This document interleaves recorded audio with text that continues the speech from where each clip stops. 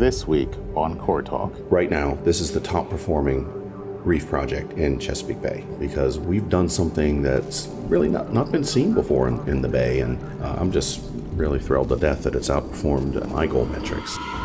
The U.S. Army Corps of Engineers. We're a team of professionals, biologists, engineers, real estate and administrative specialists, lawyers, and many other specialties, all working together to deliver engineering solutions that are vital to securing our nation, energizing our economy, and reducing disaster risks. Safely, on time, and within budget. This is Core Talk, the USACE Norfolk District podcast. From harbor port deepening and coastal storm risk management to environmental restoration and research and development, we exist to serve our community because we are a part of it. SAONs. SAONs. SAONs. Let us try. All right, everybody, welcome back to another episode of Core Talk. I'm James Walker. And I'm Tony Funkhouser, and I understand today's podcast is called A Legacy of Continued Improvement. Yeah, that's right, sir. But before we get started, I understand you have two children, right? I do, 6 and 3, yeah. I have two teenagers, one that's just joined the Army. And over the last year, me and my wife, we've also acquired a 1-year-old as well, a toddler. And I remember when she was still expecting our youngest, I was concerned, I was worried. What did I do right and what did I do wrong with the first two? How do I know that I'm going to do a good job with this new infant that I have in the home? And one day when I was out on Broad Bay, I brought some of these concerns up to Scott Titus while they were deploying the ROV, the underwater drone, to check up on one of the oyster reefs out there. And he said something to me, and I'm paraphrasing, but it kind of went like this. I've learned that as a parent, it's simply my job to be there, to be an example, to provide assistance and guidance when needed, and to make things easier. Things are kind of going to evolve the way that they turn out, and I can't control that. But what I can do is help them figure things out. It's not something to worry about. Just keep talking about it, keep being there, keep doing it. Yep. And today, the reason why I love that perspective so much is because it kind of reminds me of the perspective that I see that many of our Norfolk District professionals and partners are maintaining as they work to provide those useful, effective engineering solutions for the nation and the Commonwealth, and then, all of the communities within. So I'm excited about this particular episode because we haven't done one quite like it. Well, how so? Well, firstly, sir, because you weren't there. And calling me out. On that topic, where were you? Yeah. So I was at Holston and Radford ammunition plants where we're doing some walkthroughs of our construction projects as well as an executive offsite. So yeah, a lot of fun. I apologize that I missed it out. No worries at all. This time we actually recorded a remote conversation. We were in a classroom at Christopher Newport University. As soon as we walked in, you could just smell the oysters. The oysters were laid out in these trays all over the back of the room. And the first individual we engaged with was a university professor and a career biologist, and the other two were biologists from USACE Norfolk District. They pretty much discussed with us the Lynnhaven River Basin ecosystem restoration project. Oh, that's cool. So we're going to talk about that, really looking at the three types of habitats that we engage in, which is the wetlands, the submerged aquatic vegetation, as well as the hard reef for the oysters. Okay, I take that back. So I misspoke. So in this particular episode, we're going to be focusing primarily on the hard reef restoration efforts. Okay. No, that's cool. And I think if I remember correctly, it was we wanted about 31 acres of hard oyster reef built within this project, right? Right, that's correct. Okay. So I would list them out who they were, but just go ahead and listen. Okay. My name is Russ Burke. I am an environmental biologist at Christopher Newport University's Department of Organismal and Environmental Biology, and I got into oysters during graduate school early on. I met a fellow named Dave Schulte, and he was already on a quest, and I decided to join the quest, and apparently we're still on it. Dave Schulte. I've been the lead scientist on the Army Corps' oyster restoration program for 24 years plus and counting. I've planned and designed all of our oyster restoration projects, and I was the lead planner on the Lynnhaven ecosystem restoration project, which is what we're talking about today, this reef system here. Heather Lockwood. I'm a project manager in our Programs and Civil Works branch at the Norfolk District. And I got into oysters in undergraduate school at Coastal Carolina in a marine, aquatic, and invasive species class. And we just started talking about oysters one day, and we actually started talking about one of the parasitic diseases that impact oysters, dermo. And that kind of ignited a little passion I didn't know I had. And then flash forward to working for Chesapeake Bay Foundation as their oyster restoration specialist, and then lucky enough to then keep that oyster path going now at the Corps. All right, so I kind of want to share with you some of the examples I found of the legacy of continued improvement that the Corps has been involved in for some time now. In Channel 13 News, oyster populations are on the rise in Chesapeake Bay. In the Virginia Mercury, oysters are rebounding in Virginia waters. The Bay Foundation says it's time to expand efforts. And according to the Southern Maryland News, Chesapeake Oyster Alliance celebrates 6 billion oysters added to the bay since 2017. Wow. Finally, according to the Oyster Recovery Partnership, efforts since the early 2000s in the Chesapeake Bay have culminated in the successful planting of more than 1.5 billion juvenile oysters in 2023 alone. So I have to mention that this all comes subsequent to the Chesapeake Bay Watershed Agreement of 2014.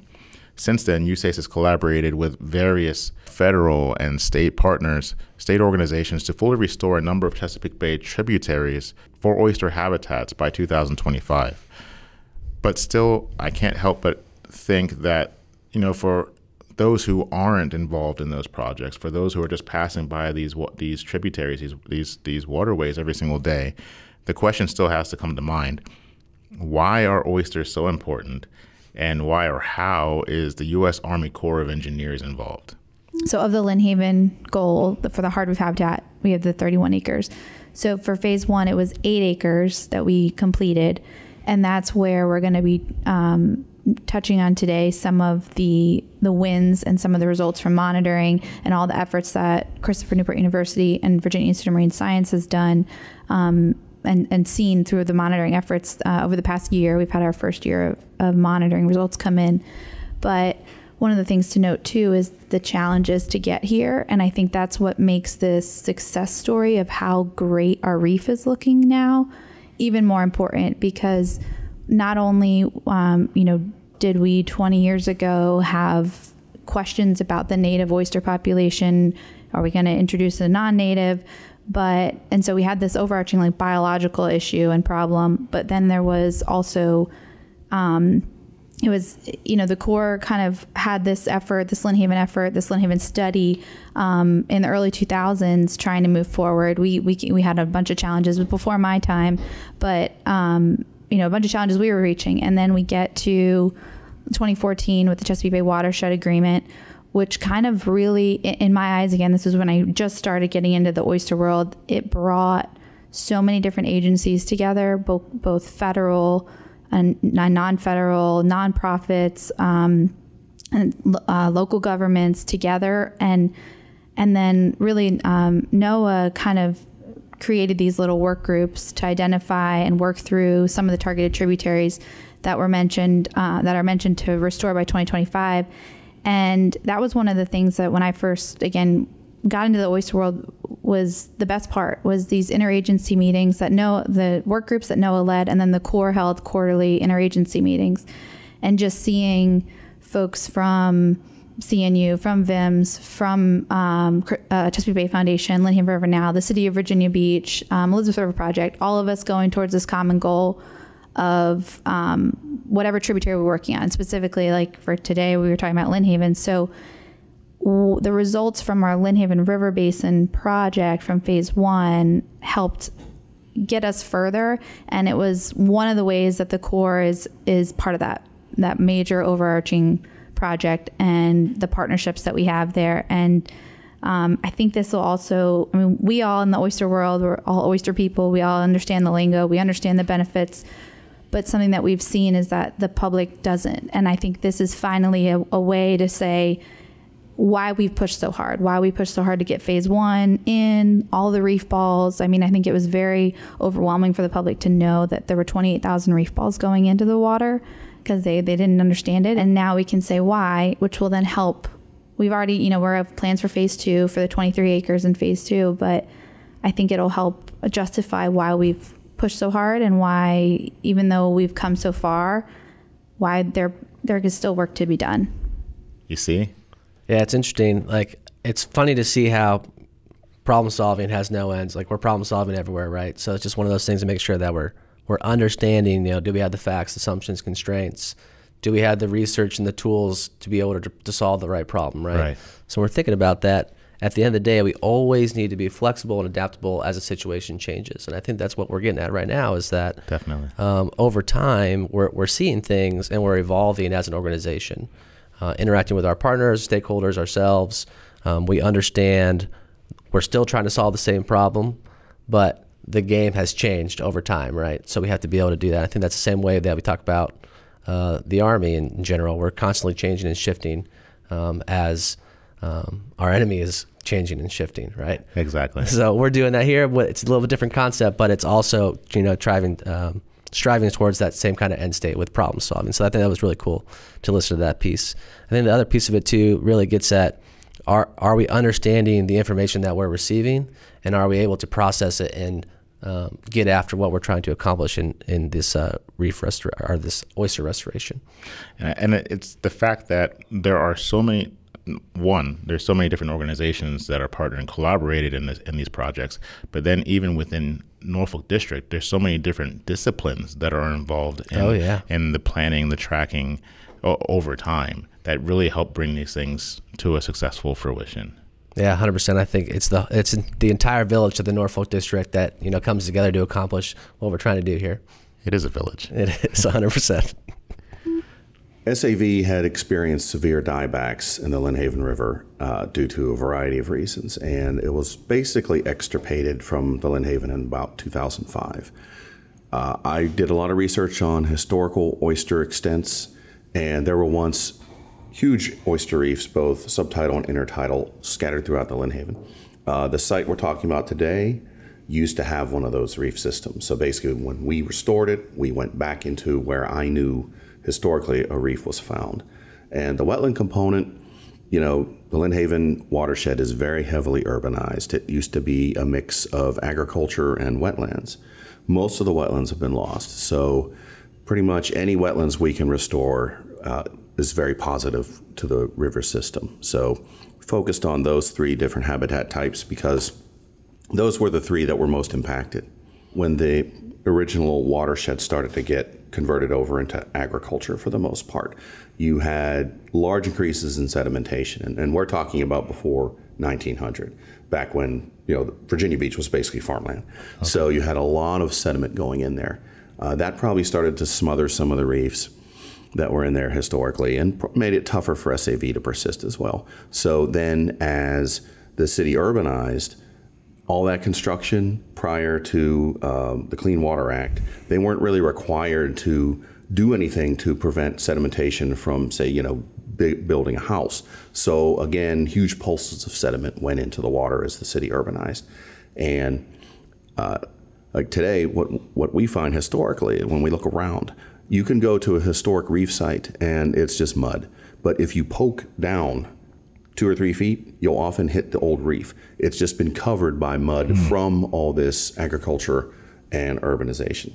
Then we had a lot of, again, the city has had a lot of septic tank systems and water discharges into the Lynnhaven River. So that started to basically pollute it, increase nutrient loads.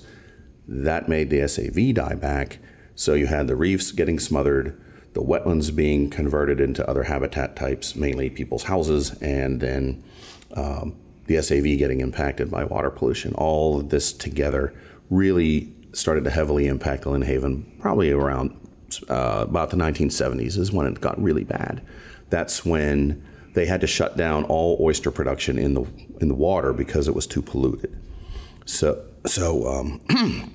we're basically trying to turn back the clock in the Lynnhaven, and we've made a lot of progress. The city has taken out the septic systems for the most part, a lot better control over stormwater discharges. So it's definitely a group effort, and right now this is the top performing reef project in Chesapeake Bay. It's outcompeted my Great Wacomico project, which was the first big large-scale restoration success. It's doing better than the Pianka Tank. It's doing better than our reefs in the Elizabeth River system, and it's doing better than basically everything in Maryland. So this project to me is a really big deal because we've done something that's really not been seen before in the Bay, and I'm just really thrilled to death that it's outperformed my goal metrics by a wide margin. It's really amazing.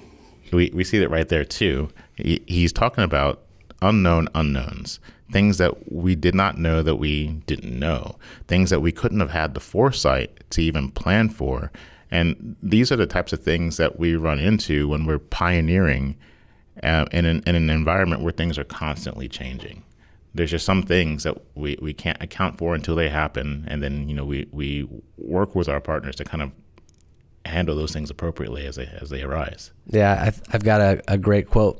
I don't know where my dad got it, but he gave it to me. He said, history doesn't ever repeat itself, but it often rhymes, right? So I think it's understanding is like, hey, there's this historical thing of very similar construct, but there's little differences that we're kind of evolving around and figuring out how to get to that solution. I hadn't heard that. I actually like that a lot. Yeah. I'm going to use that. I'm stealing it. For many years, oyster restoration was only done with oyster shell. And then they considered some other shells, whelk shell, clam shell. And then they tried some different types of alternative substrates, including pelletized coal ash, porcelain toilets, Really? tires, believe it or not. Because the general idea was, if you build it, they will come. And oysters will settle on almost anything, seemingly. But over time, as we tracked by the certain metrics of density and biomass and oyster shell volume and things that are readily measurable and easily replicated, so the standards were set, they saw that it wasn't just throwing something out into the water that was important, but design and substrate and the pore space for the water to be able to move through. There were a lot of factors that were important, and that one approach that would work in one place would not work somewhere else. And Dave and I and Ram Lipsius at the Virginia Institute of Marine Science, we went out with a couple of hydrodynamic modelers. So their specialty is physical modeling. They know a lot about math and a lot about how water moves. And we were driving with them in the truck and then out with them on the boat, and we didn't even get to the site that we were going to show them. And by the time we described it to them, they said, yeah, that's the worst thing you could have done, or someone could have done, the way that it was like a set of mounded structures that looked like an upside down eggshell carton, because the nature of that design was slowing water down such that the lower portions of those reefs were becoming low oxygen or no oxygen zones. So nothing could really survive there if it settled there. And the slope of the reefs was so steep that once oysters grew and started to expand, especially multiple at the same time, like a cluster, they would roll downhill into the dead zone. And the fact that it only took a brief conversation with people that really understand physics to say, wow, we probably shouldn't have been doing that. But it was the practice for years and years, and it was viewed as this great approach because you could build a bunch in close proximity to each other and out of the way of others that use waterways, like your recreational boaters, people on personal watercraft, even the commercial watermen that didn't want to cede any of their grounds, the public grounds or the private grounds, to restoration interests.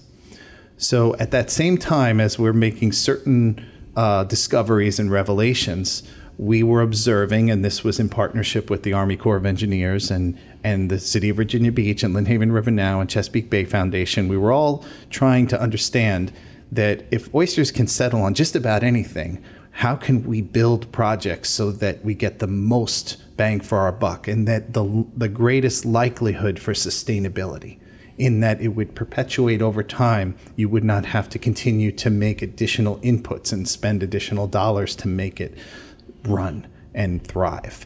And So that's when we started to more systematically test different substrates: limestone marl, crushed concrete, small and large sized granite, and then prefabricated concrete structures, reef balls, pyramids, tabletop structures, oyster castles.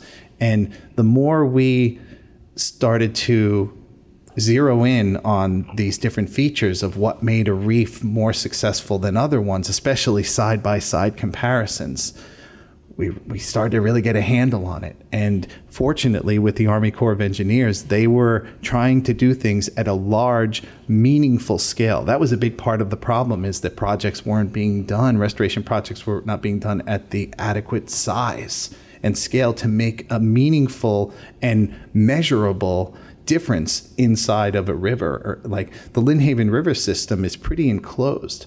There is only one entrance and exit at the Lesner Bridge on Shore Drive. And if you've ever been there, the water flows in with fury and flows out with fury. But inside, the water tends to stick around for a long time. They call that residence time. And the longer that it stays, the more likely that the oyster larvae will settle inside of that river system. And if you could get them the proper substrate in the proper design and at the right locations, you could really reboot the system. And that is what Heather and Dave have been talking about, and we have witnessed, but we also had to fight for, to become advocates for, in the face of kind of an older paradigm of how to do this type of work. The main metrics we use for this study were secondary production. And what's meant by that is the amount of animal biomass that you're getting from restoring the habitat. The reason we did that was because there's no real direct way to compare, say, an area of oyster reef versus an area of wetlands. Common techniques would be to use what's called habitat units, which are simply an acre of wetlands or an acre of forest. The problem we ran into with that approach was SAV is a lot less expensive to do per acre than, say, an oyster reef. So if you're using a habitat unit approach, you're going to kick oyster reefs and wetlands out, and you're just going to do all SAV. So I had to come up with this new methodology using the secondary production, and that allowed us to justify all three different habitat types and get them in the water. The metrics that we are targeting, number of oysters in a given area, the amount of tissue that's present in those oysters, those are the first things we look for. But then more subtly, we want to make sure that we're seeing settlement of new oysters every year, and hopefully enough to replace. Like right now, there are certain developed countries that are very concerned about zero or negative population growth in their countries and what effect that's going to have on their economy. That the individuals in their populations are going to be, on average, much older than they used to be. This is a baby boom issue. And with oyster reefs, we can be very excited about a really good settlement year that it'll carry on forever, right? The happy days are here again. But eventually they're going to grow old and become senescent and pass away.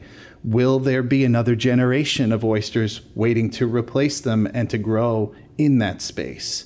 And so that's some of what we're looking for. But more subtly, we want to see what else is living with, what is in the oyster community. It is not an oyster monoculture that is the most successful environment. It is a diverse environment with, as Heather was mentioning, we have the other shellfish. Some of them that burrow down, some that live on the surface. Gastropods, little snails that will feed on the algae or drill into another shellfish. Hey, it's a tough life out there. It's competitive. Lots of crustaceans. We want the shrimp, the snapping shrimp, the grass shrimp, the mud crabs, the blue crabs, the little critters that by virtue of their activity, including a bunch of little fishes, gobies, blennies, oyster toadfish, that they make their living on the reef, that they really don't leave the reef. If they swim away, they don't swim far. Now, the blue crabs are more mobile, but the rest of what I just described, when they find a reef, a place to live, that's where they raise the next generation. That's probably where they're going to die and where their offspring might live and grow and die.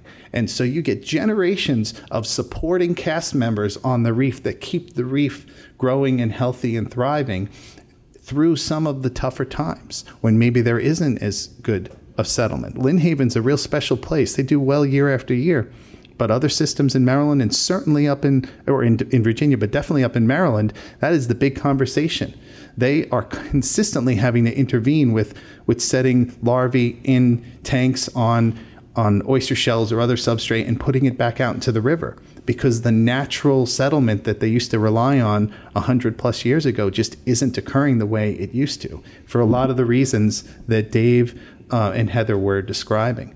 So when I'm looking in the trays, I'm observing, and I keep notes on, okay, do we have algae? Do we have sponge? Do we have mussels? How are we seeing them reliably, or is it rare? Is it year after year, or is it, boom and bust? And in any given moment, you don't know if what you're collecting is critical.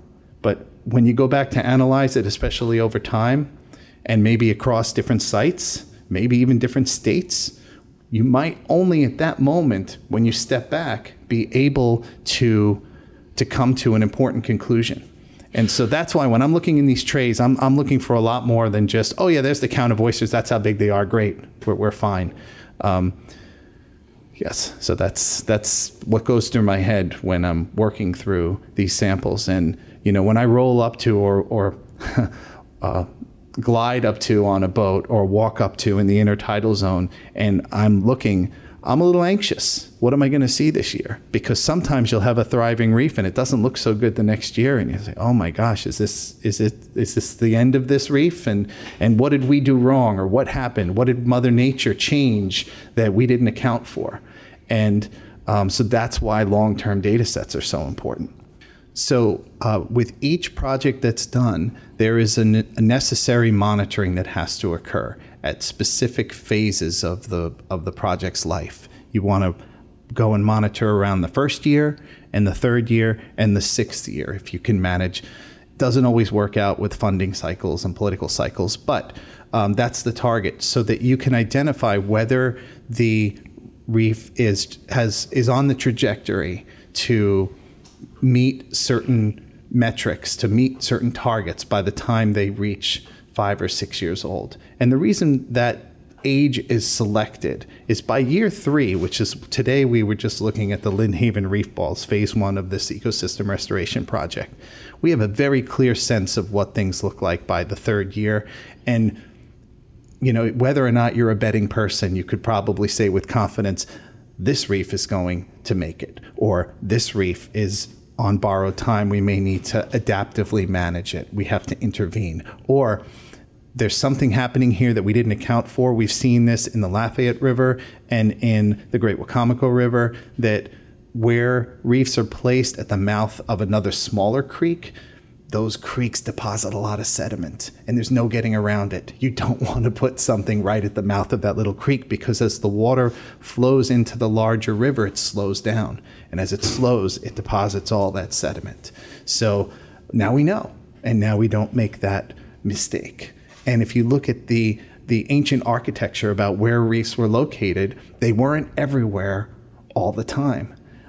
They would either be consistently in certain places and not in others, or in certain shallow water environments, they would vary, they would move. The way the mouth of the Mississippi River has moved from one part of the Gulf to another over time, and it just has to do with natural shifts and changes in deposition and topography and other factors, some of them very large and some over very long periods of time. Now with oysters, we're not really thinking that far out, that concerned, but the Army Corps' goal when they do these types of projects, they have a vision of 50 years. Can this project be sustainable for 50 years? But they don't want to have to continue to take federal taxpayer dollars and invest it for 50 years. They'd like to do it either one time or a few times in the beginning and then be able to let it go and to monitor it to see if it's maintaining. With each successive project, not necessarily successful, but successive project, we learn more and more, and we've gotten to a point in our collective knowledge that we, and I say we, the entire community, when we get together, and it's so much more collaborative than it was a few decades ago, we're really working towards something approaching consensus, which, when you're talking about limits of money for budgets and political fuel in any given election year, which we're in one right now, there are competing interests. But somehow we have gotten enough momentum and enough buy-in that we're able to do projects, do the monitoring, report the progress, or at least report the performance, and proceed in a logical fashion. And it seems like, yeah, that makes perfect sense, but that's not the way it used to be. We've seen projects and programs, this program as a whole, heading into 2010, we had so much momentum, it was insane. And then we hit a brick wall because there were certain stakeholders that were not happy with the way things were proceeding, and they intervened and slowed that progress. And so then we had to retool. And as Heather mentioned, the Chesapeake Bay watershed agreement of 2014 was a moment of pause to say we need to decide what we're going to do here because something isn't working. So sometimes the monitoring gets you those data, and from a strict oyster density, oyster biomass, crab density, fish density, those types of things, we get that information. But there are other subtleties at play that those data don't satisfy, but we continue to collect the information knowing full well that sometimes it's an easy year or an easy period, or you get into a very difficult time. And that's when those data become even more valuable. The reason I put these trays of oysters all around the room is I wanted everybody participating today to see what I have been seeing and what Dave has been seeing. Because Heather, as a project manager, is doing so many things and managing so many different projects and managing people. I feel like I have the benefit of being able to be on site, observing, taking pictures, taking video, collecting the samples, cleaning the samples, processing the samples. I have so much contact time with these animals and with these environments that I feel like it enables you to become something approaching an expert. I would call myself an expert at this point just by virtue of the number of hours I've spent doing it. But when I can put all this for everybody to see, even if you have had no previous experience, you can start to see the similarities in something that looks healthy and something that looks like it's trending in the right direction. So that is why we collect the data that we do, and we get together in groups, smaller groups to talk about individual projects, larger groups to talk about the direction of the program as a whole, and knowing full well that there isn't an endless amount of money to spend on these types of programs, and knowing full well that climate change is looming over us, and that what we have finally figured out that is working today may not be the solution. We may have to retool again. And one of those concerns is estuarine and ocean acidification. As the pH of water drops, it becomes more corrosive and it's harder to build a shell. And here we're fully invested in shelled organisms that if you're a 3-inch oyster or a 3-inch clam, it looks like you made it. And maybe you did. But when you're going to put out your sperm and eggs to make fertilized larvae, and they're swimming around with the tiniest of invisible microscopic shells, they are fully vulnerable to that acidic water. And we've been pretty fortunate on the east coast of the United States, but on the west coast where they do aquaculture and they get all of this very acidic water, this low oxygen water, come up from deeper along the continental shelf, it gets into the estuaries and can kill just all the larvae that are floating around in the open water and even within aquaculture systems. So these are the new challenges that are awaiting us here in the 21st century. We finally figured out our 20th century issues, and we're trying to bring the best science and to get ahead of what could curtail progress. Because one thing I will say, and you all probably know this, is that everybody loves a winner, but people's attention span just doesn't hold over time. And so the best we can do is consistently try to anticipate what the next challenge is going to be and position ourselves so that we deal with it before someone can say, especially say in DC, oh yeah, this program's going nowhere, we're going to pull that funding. And that would really be a true shame at this point because of what we know and how successful things have been. And we recognize that this goal, and Heather mentioned the goal, and Dave and I know the goal very well. It goes all the way back to President Obama's Executive Order 13508 in 2009. They were shooting for 20 tributaries by 2025. In 2014, we whittled it down to 10, which was probably the more realistic goal to begin with. But 2025 is next year. What are we going to do going forward? When I said the Lynnhaven River now, 2007, what are you going to call yourself after 2007? Oh, I guess we got to figure that out. Lynnhaven River now. Great. Can't go wrong with that name, and it always feels present. What are we going to do after 2025? And that is the next big conversation that we're having. So what they're talking about here is kind of difficult because, even here between the two of us, the way that we see the world, the way that we define success is going to be quite different, I imagine. Wait, how do you personally define success? Yeah, I think there are multiple concepts behind that. And I was really appreciative when you asked me this question initially, or when I saw it on the initial notes. I think from a military standpoint, I think everyone defines success as battalion command. And for me, that in my mind, that's a successful career, right? 20 years to your nation. But I think it goes much more beyond that in terms of life. Like, all of my successes are not necessarily what I've done and accomplished, but it's watching my subordinates, my daughters, my wife continue to excel, my family continue to excel based on the inputs that I've put into their lives to be better. And their successes, at the end of the day, mean that I've been successful. It's a very elaborate picture of success, kind of hard to... It's hard, right? That's what I'm saying. That's what when we had this, read up beforehand, that's kind of how I've always driven my career over the last 15 years. Recently, I've been maintaining kind of a microscopic view, and I've just been asking myself, is what I did today more than I did yesterday? Is it better, or did I at least maintain? Yeah. Have I not? Because I've had periods of my life where I've drifted backwards quite a bit. So, did I at least do the same or do better than I did yesterday? And that's kind of where I'm at right now. But 1% better every day is exponentially greater over 365 days, right? And that's what we're really looking at, is if you're going 1% up or 1% down each day. And those are the challenges that we're constantly facing. Definitely, 100%. And I think for my success in the district is leaving this place better than I found it.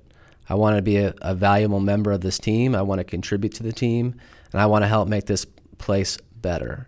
It's the same thing that we talked about earlier. It's those 1% increments of improving the organization and leaving your mark. And then we could also take it as far as the, looking at the mission of our organization and the vision. There isn't any particular mile marker on there. And, it's just providing those engineering solutions, effective engineering solutions for the toughest challenges. It doesn't say when that ends. Yeah, and it's the same thing. Like, I sat down in the Chesapeake Bay restoration project with Heather last week, and the project that they were talking about over at Tangier was a 10-year project. So I'm not even get to see the end state of it. I mean, I get to see it, down the road, but I just want to be able to do what I can here while I'm here to help shape as much as I can to get at building the future. When we look at an individual river system, we look at the historic oyster population that was once there, and the types of surveys that we do today to determine those populations didn't exist decades ago, certainly not hundreds of years ago. So we have to work with the harvest data that was reported to the state and to the federal government as far back as the mid-1800s. And we reference that to say, okay, you couldn't possibly have those types of harvests if it wasn't a sustainable population at that time.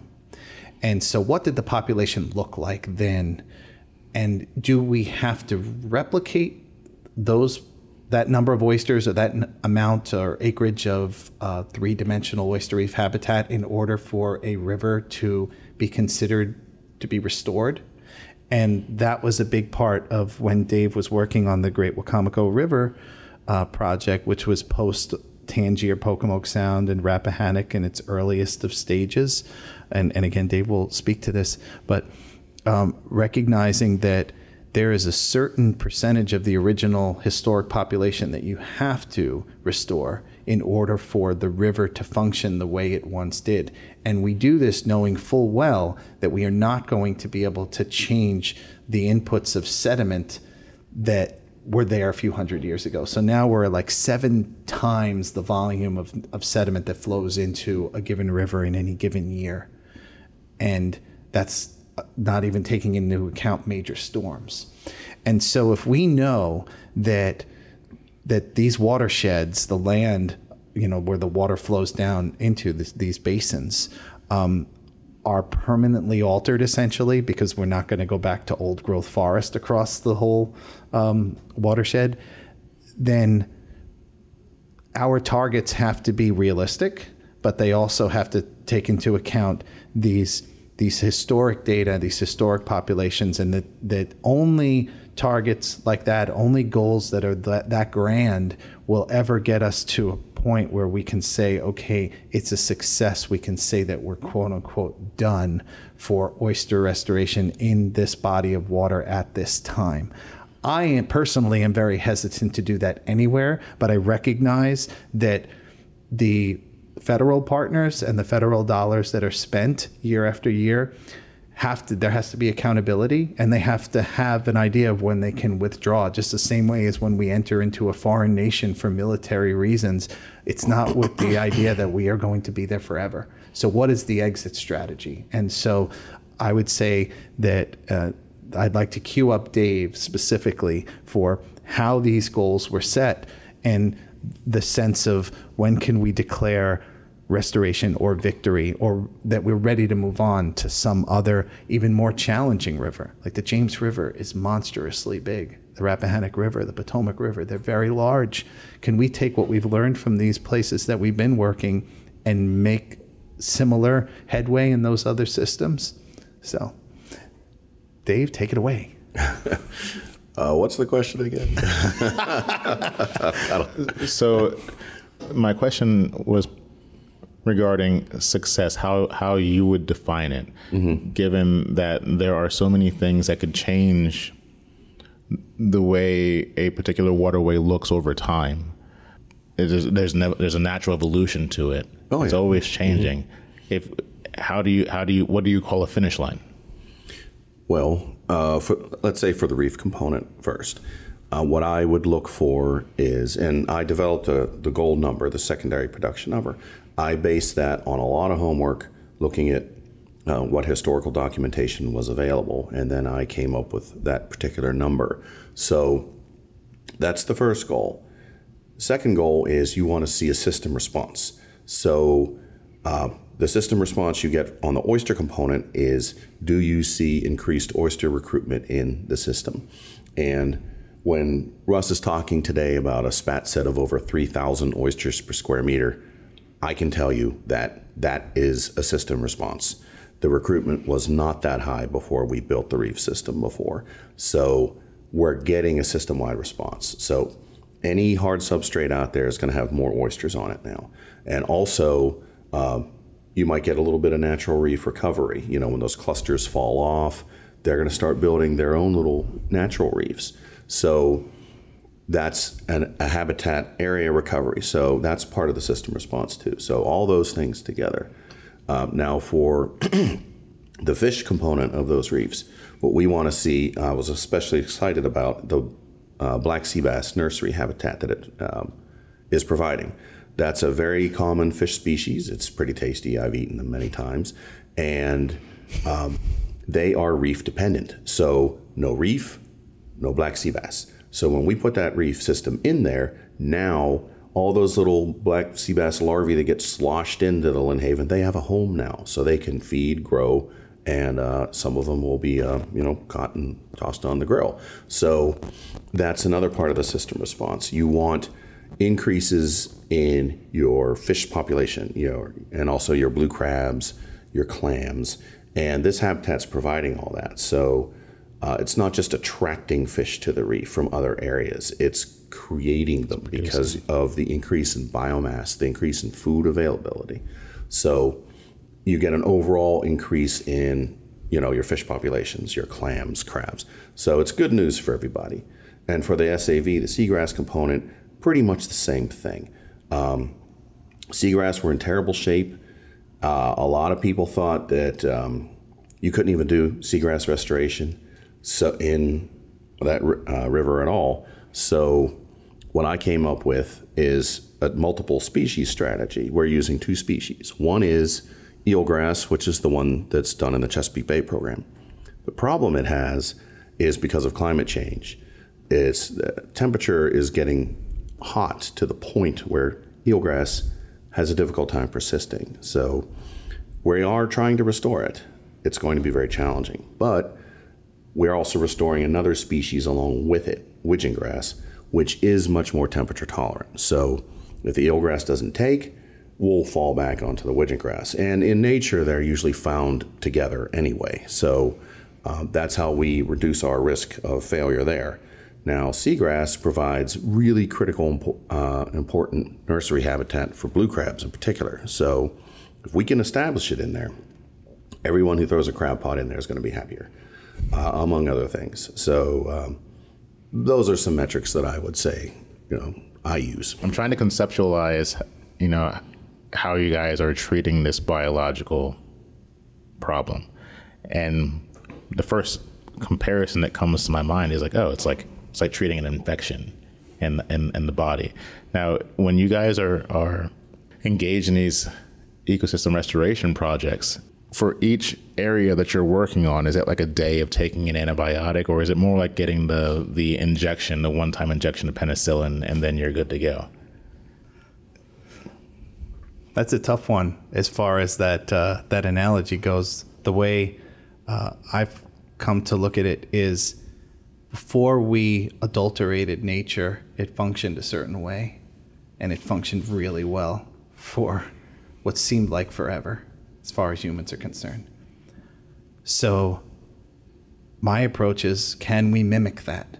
Can we hand back off to nature the role of making the waterways replete with oysters and mussels and crabs and shrimp and fish and seagrass?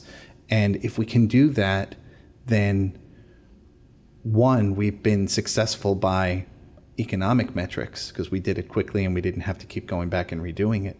But two, I feel like that essence of hope that a lot of us don't have so much anymore. Like the more you know, the more you reduce your ignorance about information in the world, the harder it is to get up in the morning and to put your clothes on and go do your job. But I feel and I see with the members of this community a lot of hope, like legitimate hope, and that sense that we are actually making forward progress is what I'm targeting. I see that as the success. The fact that, what they say, I'll know it when I see it. I think we now know what it looks like, and we know what to do in general to get there, with an understanding that conditions vary place to place, and so your approach is going to have to adjust to meet the demands of that environment, and knowing full well that some places are just genuinely challenging to work in. That takes me to my next question, and that's about communication and community involvement. So I really enjoyed how you were describing the entire process of, learning. You keep on going out to a site and you had one idea, but then you invited a physicist out there and they give you more information, and it completely changes your perspective and your approach, right?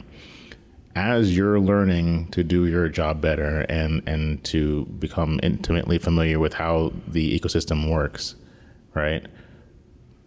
How are you communicating your successes and the impact on the people who live here and also the economy? Because you mentioned the economy as well before. So how or is that also an evolution, just like the process itself, the natural process? I think that Heather and Dave both could speak to this, in part because it's their job to be thinking this way. And if there's anything left when they're done, I'll jump in. One way was when we started to see some early successes, we actually put in for a White House award called the Coastal America Partnership Award. And that was a whole group of us, the Army Corps, all the nonprofits, City of Virginia Beach, a bunch of scientists, and we won. And that definitely, raised the profile of the project and started to get the good word out. And I'll let Heather take it from there. Well, we have really tried to engage the public through any core project, starting from the initial scoping phase through the planning phase. There are a number of required public meetings, both at the Corps has and through the permitting phase, through VMRC. We're required to. So we try to do as much outreach, get the word out there as possible. But I think that, and economic benefits and things like that, I think there's stuff that's coming down the pipeline that's really going to tie in economic benefits and environmental restoration projects like this. Not enough to share now, but I think just knowing that there is going to be a tie-in, I think that's coming, that folks way smarter than me are working on to help tell that story. Also, money talks, so it's another way to help continue the progress towards future restoration projects and continue funding future restoration projects. But I think numbers talk also, and as they were talking about the metrics, and I think what I just can't wrap my head around, or I can wrap my head around, but it's just amazing to me is, Russ is estimating like 19.7 million oysters now have a home on our phase 1 reef.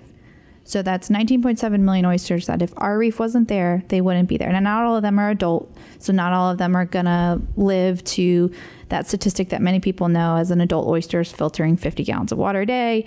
But regardless, even if it's a fraction of that, that is so many more filter feeders. So improving water quality, so much more habitat. To Dave's point, black sea bass, there was no habitat for black sea bass at that location. Now we have that.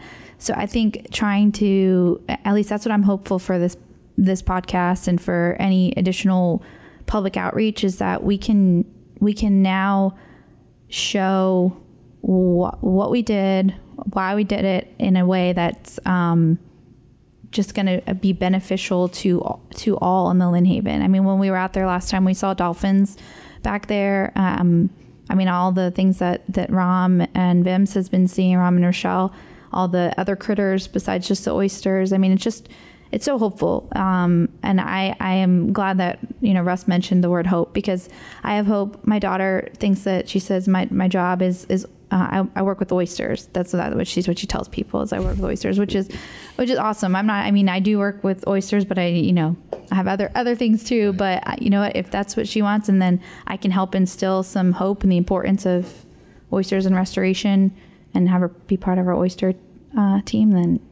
So obviously within every subgroup, social sector, profession, microcosm, whatever it may be, everyone has, when they're completely immersed in their field, they end up developing a very particular way of viewing the world.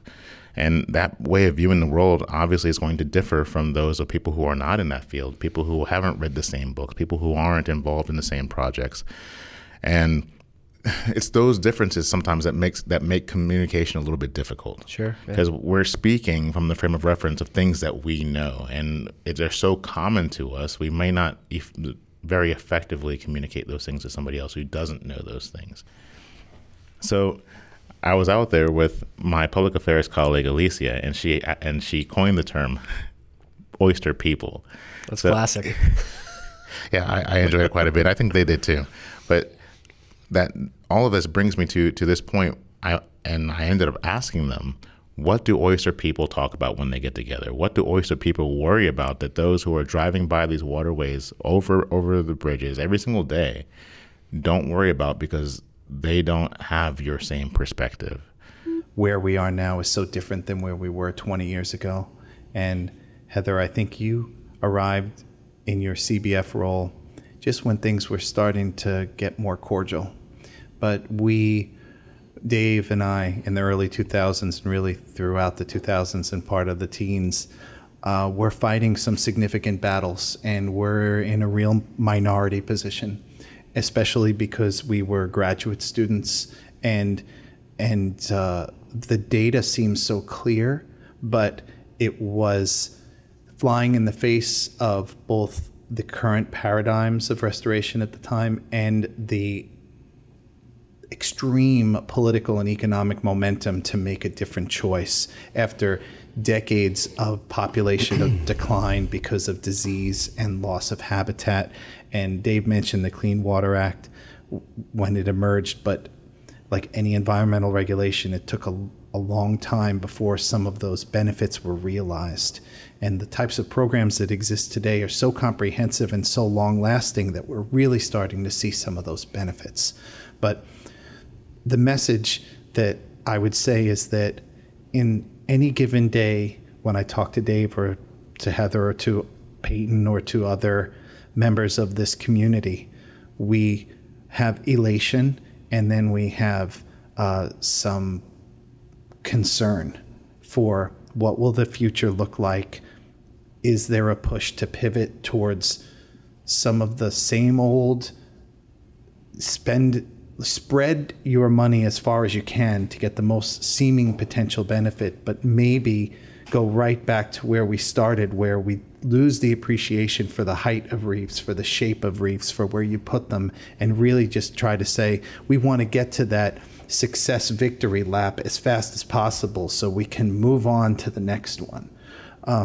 So that's part of what comes up in our conversations. But for me personally, and Dave, we've been at this a long time. We have taken a number of career hits in the positions that we held. Now, everything seems good today, and today has been a great day, and we are in a great place in this program. But we personally and professionally have sacrificed more than can be communicated in any podcast. And our concern is that if we step away from the table, will there be individuals, or will there be the collective will to say the difficult things, to come to the conclusions that are based on the data and not based on the pressure to come to one conclusion or another? Because there was a time when the push was to say how everything was going to fail.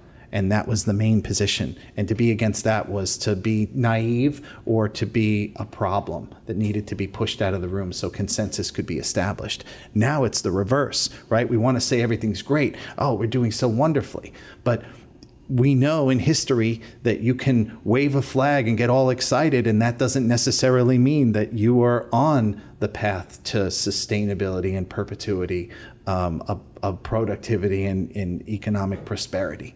And so we try to simultaneously be appreciative of where we are, which is so much better than where we were, but be very aware that we could end up somewhere less productive. And really, we don't want to lose the faith of the voting public, of the citizenry, of the community, because scientists have lost a lot of credibility over the years, in part because there are factions that want to muddy the waters, that want to say, oh, we're going to have a fair and balanced discussion about climate change. Here's the person who's for it, and here's the person who's against it.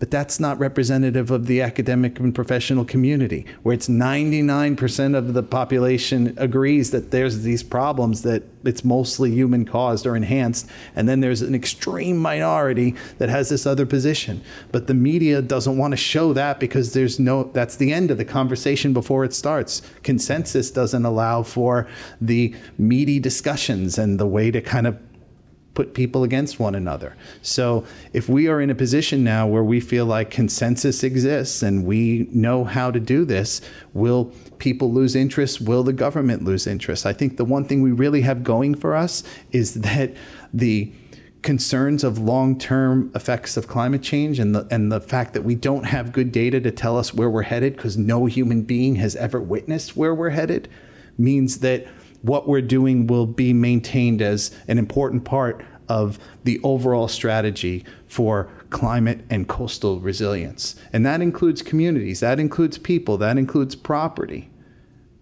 And that will keep us relevant, not so we can get the next grant dollars. I want to be able to walk away from this or be pulled away from it kicking and screaming because I love it so much. But I want that day to come where I know it will carry on because we're doing the right things together. Not that there's a handful of people that are holding it together, and the minute that they go, it all starts to collapse under those external pressures. And in this election year, the things that we are witnessing are fine examples of just how off the rails things can get. So that is what we talk about amidst our aging bodies. Yeah, we've definitely got some more stories to tell. When I got involved in oysters, the whole program was deemed a failure. The scientific community, the fishery management, everybody. And I was given the lead of this program. So I'm sitting there going, okay, you're telling me I can't succeed, but yet I'm in charge. So it was a very interesting challenge, and I made some big changes to the program. One, which is what we're doing right now, is what's called sanctuary reefs.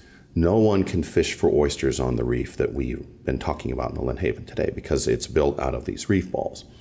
So all the way up to basically me, I would think, all the habitat that was being restored was immediately then fished by the oyster fishermen. So to make that change was probably the most difficult thing I had done in my career. And I had survived repeated attempts to get me fired over that one. So me and Russ, when we get together, we talk about that stuff because we were kind of in the trenches during the worst part of it. And, when I went into the Lynnhaven, I was told that there were never any subtidal oyster reefs in it and that there were already enough oysters in it. So why waste your time going in there? And that was from the broad scientific community and a lot of the federal agencies too. So, everyone gets along now, but back then I was broadly opposed to even trying to plan a project in the Lynnhaven River. And, when I planned this feasibility study that we're talking about the results of today with the seagrasses and the reefs and the wetlands, I was, again, broadly opposed. Virginia Institute of Marine Science wrote that letter saying basically nothing we're proposing is going to make any difference, and it was all going to fail. And so I probably had the most unpleasant meeting of my career with Army headquarters, briefing them on this and fighting for the project.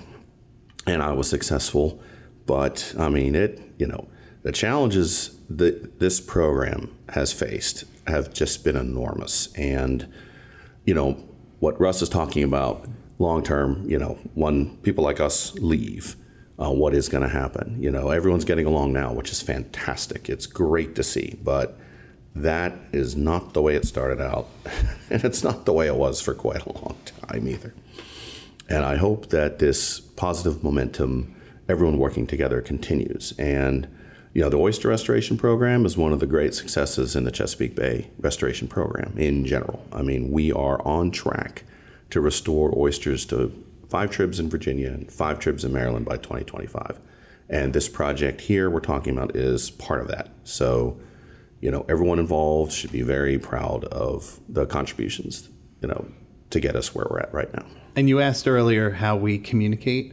We publish in peer-reviewed journals. We published reports, and one of those reports had to be brought to Congress at the time when that non-native oyster introduction was on the verge of being decided. So we've really put ourselves out there at times, and it's nice to not have to do that or not to feel like you're doing it on your own, right? To feel like you're by yourself. And one thing that all of this has taught me is that you're not guaranteed to have an easy path in your career. And if you want to hold a position of principal, then you're really not guaranteed it. So and it can be very lonely, but I don't feel so alone anymore. And it's nice to feel like we held the line long enough for others to be able to get on the boat and for us to be floating in the right direction. But, and we would talk about people in history who have done hard things. And we didn't have to, fight for in the Revolutionary War, but we were fighting a war. It just was not recognized by most people around us as something that we should be getting so worked up about. See, when I hear you guys, all three of you, when I hear you guys talk about this topic, you guys obviously sound passionate. No one groomed you in that direction. You guys just found it, right? So do you see, of your students, for example, even, or of new biologists or engineers coming to the Corps, are you seeing that passion kind of build momentum among new people to the field currently? I think we're seeing it right here. Some of these people in this room are giving me the faith that there's just like you want that next generation of oysters on the reef, we want the next generation of people willing to stand in the face of something that might be temporarily unpopular, like unpopular today, and it might be very popular tomorrow. And to know that there are political cycles and we go through them, and to enjoy the crest of the wave when you get it, but to know you'll be in the trough a year or two from now. And that's what I'm thinking about. We had that bipartisan bill that was passed that brought so much money, federal dollars, to Chesapeake Bay and other parts of the country. And that money may not be there. That type of money may not be there going forward. And which programs are going to be able to survive the famine stage of feast or famine? We are in feast, and famine is likely coming. And I have faith in this program that it will stand and carry forward. But again, it's based in the good data collection and the way we communicate, the way we promote. I mean, Dave and I have been talking about self-promotion. We've been mostly selfless for so many years to try to do something for the environment, but now we have to say, well, geez, one day we might have to retire, or what kind of money do we have in the bank for ourselves? We have to really think about that. And if we start to make some of those choices that seem a bit more selfish to the outside world, have we paid our dues? And that's what I think about with students. I try to help them to understand that when you take on something that's very challenging or seems unwinnable, there are lots of stories of people that came before you and people that are even doing it right now. And so when Dave and I would get together with the select few individuals that wanted to stand in the face of the majority at the time, we spent a lot of time looking at the historical documents, looking at what had previous scientists done. I mean, we have been able to experience something that multiple generations of scientists have never been able to enjoy. And then they sacrificed their entire lives to it, and it still didn't happen because it wasn't the right time in history to fight against the practices of the day. So I am grateful for that. But I recognize that we are not guaranteed this degree of support ad infinitum, and that breeding to a degree that next generation or those next generations of willing participants is absolutely key. But also being honest with them. Like when students come in and they're bright-eyed and bushy-tailed and very positive about the future, I don't want to tell them, oh, don't go into it. Trust me. You don't want to do what I just did, what Dave and I just went through. But I also don't want to tell them that it's just going to be great, because they see these stories. Like, this podcast will be so positive to them. Like, oh my gosh, I want to do that. I mean, if I can have that type of influence and impact, what a dream. And yes, it can be. But like any dream, there are some dark times, and you wonder what's going to be the story of your life, right? Where do you find meaning in your life? I find some of it here and the rest of it in my family. And so those are just choices, things that I've decided to focus on and to judge me. I'm not waiting for Judgment Day. I'm doing it every day. And that's what I would say. If I had one last word to anyone who's listening, is to be able to look yourself in the mirror and have an honest, I guess, what is the word that they say that when you take stock, right? Take stock of who you are and where you're at, and whether you want to alter something to get to where you really feel like you need to be. And sometimes you're in the right place at the right time, but it might be the hard time. And that's what Dave and I said, so that's what I'll finish with. We were in the middle of this big fight for years, and we did not have the protection of tenure. We did not have the protection of being independently wealthy. We just decided, this is our task at this time. We will take it on, and then we'll see what happens, right? And there were plenty of times where it looked like it wasn't going to work out. And we tried to bolster each other with a handful of other members on our team. And now that we've seen the maturity of the program, and so many, I mean, when I say so many, everywhere I look, all the agencies that used to not be able to agree on anything are all moving in the same direction. if there was ever a time where we really could take advantage of this and double down and really soar, it's now. It's now. And I think that the world, or at least the nation, needs these types of stories because there's so much out there that's negative. And I understand it. When I flip through the phone, I'm like, what am I looking at? Oh, there's another negative story. Let me see what they're saying there. You know, there's drama there. But then it's like, oh, here's this happy ending story. I don't know how I feel about a happy ending story. I'm ready for some more tumultuous fighting. And so when Dave and I started to see things improve again, part of you doesn't believe it. Part of you says, oh, no, this is they're just going to pull the rug out from under us again. And it takes quite some time before you believe that things might actually work out. So I don't know if that's like a protective feature of being a human being, an animal, to not trust what you see in front of you. But looking around the room at the people here and looking at all of these samples and being out there on these projects, I feel very positive about the future, at least this future. You know, when I started working for the Army Corps and I faced all these issues with the oyster program, the politics and everything, it was a big shock for me. And I took a lot of hits to get things rolling along and start to show the early successes. And then now, you know, everyone's working together, which is fantastic.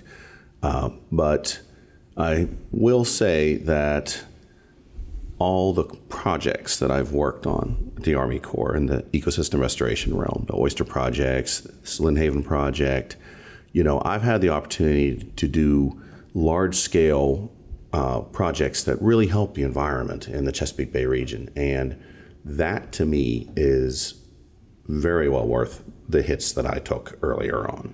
And I'm glad I had the opportunity working with the Army Corps that gave me the chance to do these projects, because most scientists never get to manipulate the system you're studying. You know, you just go out and take a look at something.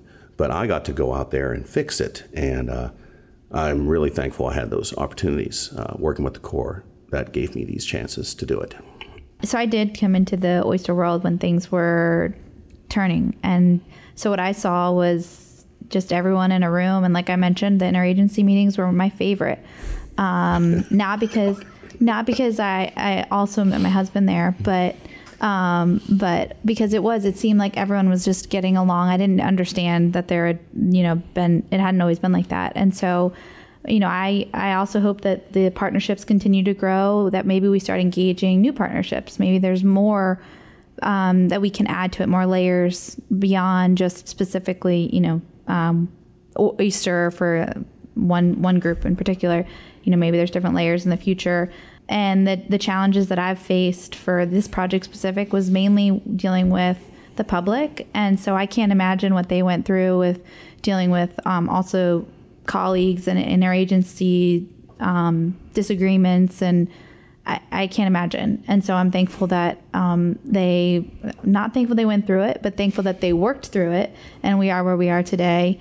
So we have these great projects. And I guess I think for me, one of my future kind of hopes and challenges is now looking at the other element of this project, the SAV. It's turned to be, potentially going to be a failure. Is it going to work in the Lynnhaven system? And so I hope that we are kind of where we were with oysters, where folks were saying the return of the native oyster isn't gonna work. It's not. And now look where we are. We made it. And now there's still a lot to learn, but a lot of lessons learned in the past. And so whether we restore SAV in the way that the Corps and the Virginia Institute of Marine Science are thinking it now, or maybe we continue to build lessons learned and there's a different way. Maybe there's the multi-species approach that Dave mentioned. Maybe there's something else that we aren't thinking yet, but I'm just hopeful that 20 years from now we can say, oh, look at that. We actually did restore another critical habitat. Why the passion if you yourself won't see it?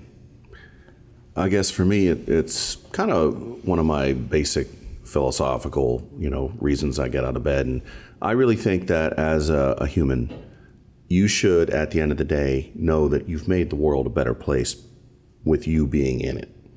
And to me, my work is allowing me to do that.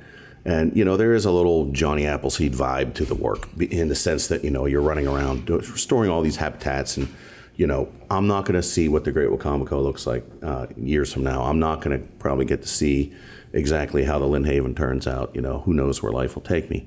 But I know that I did the best I could to make the world a better place. And so that's kind of what drives me to keep doing it. Listen to that. It's really cool to see that they all want to make this a better place. And now I kind of see why you call this our legacy of continued improvement. Right. So it's really cool to kind of see it come full circle after listening to all this stuff. It's not going to happen overnight. And as you can see from Dave, like 21 years of working on this, there's no end game potentially for him, right? Right. It's going to continue to keep being a problem set. The torch gets passed on. Yeah, but he's doing it because he wants to set up the people of the future for success. Same thing that we talked about. I think it's going back to the very first podcast of why you're doing this for your kids. Right. Right. Same thing that I'm doing it for my kids and everyone here. We're doing it for the local populace. So I think that's really good that they're able to establish their legacy here, and hopefully it continues to grow and we get to where we need to be. And I hope that their passion continues to grow and that they're able to somehow transmit that same level of passion to people who are coming after them as well. Now, I could have ended the discussion there, but I had one more question that I wanted to ask them since it had been such an edifying and interesting conversation the entire time. Primarily because I know that before I worked at USACE, you hear U.S. Army Corps of Engineers. At least for me, I immediately think it's something kinetic. Yeah. I wouldn't have imagined that they would be involved in oysters, but even beyond that, it's hard for me to think that something done right here in Norfolk or anywhere in Hampton Roads will have an effect in the greater Chesapeake Bay. I mean, this is just a drop in the bucket, right? Or at least it seems that way to me. So I had to ask him, do the efforts in these 5 tributaries that they're focused on right now, do they have an effect in the larger Chesapeake Bay? Does what's happening here affect the quality of the water up north, say in Maryland, for example?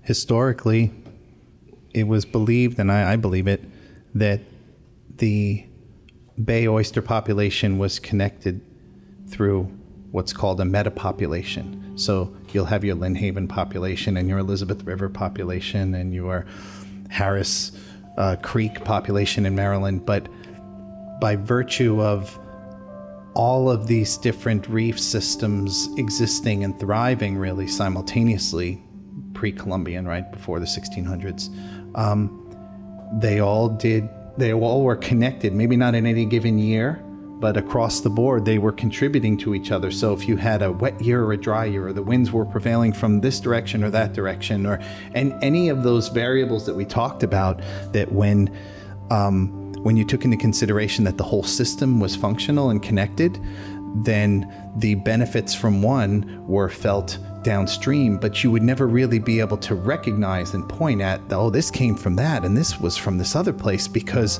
it was all just operating as a system supposed to. But now it's all disconnected. So we are focusing on a tributary, like a river by river basis, because there's no way to fix the whole bay simultaneously. But yes, what Maryland does has an impact on Virginia and vice versa. So the big project that is now being undertaken based on everything we know in the Tangier-Pocomoke Sound region is going to put to the test, does our science translate to success in this larger, more open water environment? And granted, there's going to be a lot more money, a lot more effort put into it, but do we carry the day there? And if we do, how much will the surrounding systems in Maryland and Virginia, because it's right on the border of the two states, will they benefit from these efforts, from this restoration? And so in any given day, a drop of water from up in Maryland doesn't make its way down into the Lynnhaven River. A lot of that is flowing in or just coming off of the land. But what happens in one system can impact another. And Dave and Heather and maybe Peyton heard earlier this week about some of these hydrodynamic modeling results for that region of Tangier-Pocomoke Sound. And Dave told me later in the day what he had heard. And it was really impressive, because it shows just the way certain areas are connected and contribute so much to surrounding environments. And though they can be a great contributor to other places, they don't receive very much from anywhere else. So if they are not successful on their own, then they may be left to languish. And that's where the science and the math comes in. Like, you cannot just look at a map and know that, right? You've got to collect the information and then have faith in those who are interpreting it, that they know what the heck they're doing. That's all for this episode. Thanks for tuning into the Core Talk podcast. Please like, share, and subscribe if you've enjoyed this conversation and found the information to be interesting or useful.